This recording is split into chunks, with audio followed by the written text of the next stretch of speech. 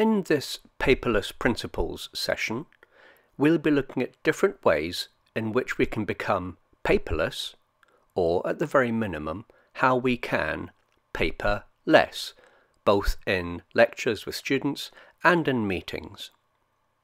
We'll look at the tools that will help us to become increasingly paperless and the ways in which we can achieve this using cloud services, and also be clear when it is appropriate not to use paper and the times when we might need to use paper. On the screen are the 5 priorities identified by FST as key indicators of success as part of this mobile learning project. In this session, we will be using some apps and we have already covered their usage. If this is the case, we can point you back to videos that are available in the FST Mobile Learning YouTube channel. But there are also some new apps. There are video conferencing apps including FaceTime, and we will be exploring some cloud services which have the potential for documents stored in the cloud and the potential for collaboration. The session is divided into 3 main areas. First of all, how we can use our iPad to help us organize meetings, how we can work with documents on our iPad, and how we can use the iPad to gather feedback within a meeting, for example. As always, each session is driven by an essential question, and here is the essential question for our session today. How are you currently paperless or paperless, and what are the benefits?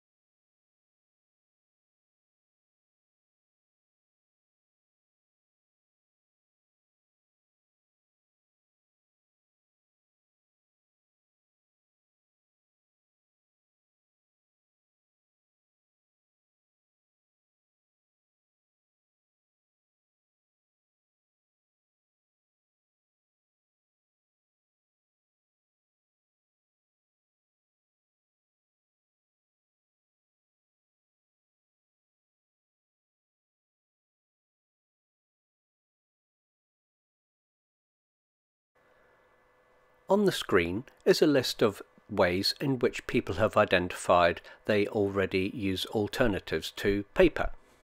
Documents can obviously be emailed in advance to people attending meetings. Maybe you don't actually need to meet face to face, where you could have a meeting via audio using the phone or have a conference call, either audio or video. The agenda for a meeting could be emailed in advance as a document electronically. The notes within a meeting could be taken electronically. If these notes were taken electronically using a laptop or an iPad, there are distinct advantages in saving time, which we'll come to shortly. A distinction needs to be made between informal documents and documents which may well be of a more confidential nature, because different university rules will then apply.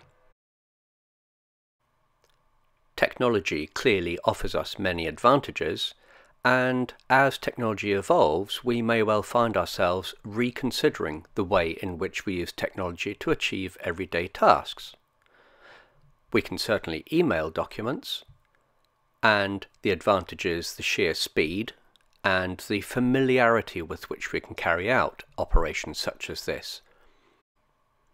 Using technology means that we have speed at our disposal as well.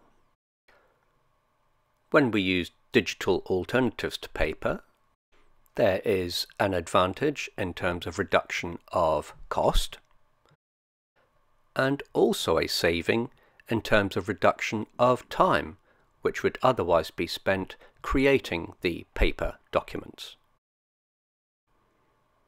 For each of the detail on the left-hand side, there are also distinct disadvantages. If you were to email a group of people a document, you have lots of single copies of that document now electronically, and some people find it difficult to locate the documents within their inboxes or if they file them away. We'll be exploring some of the examples on the left-hand side in greater detail throughout this session. As always, we need to consider the advantages and also the potential disadvantages, not just in terms of practicality, but also in terms of time that we need to invest to learn new ways of carrying out everyday routines. It is worth considering the SAMR model when we're talking about paperless principles. There are tools that we can use which are simply mere substitution. We could use our iPad to invite people to a meeting in the same way that we use a computer. That's mere substitution. We need to consider augmentation, that somehow using the mobile devices we now have, there is an improvement in the way we work before we start considering the ways in which we can modify how we actually work. With knowledge, skills and understanding in place, and a clear vision driving us forward, we can then consider how to redefine the way we work on an everyday basis. When you're ready, feel free to watch the next video in this series where we will be looking at ways in which we can use mobile technology to organize meetings.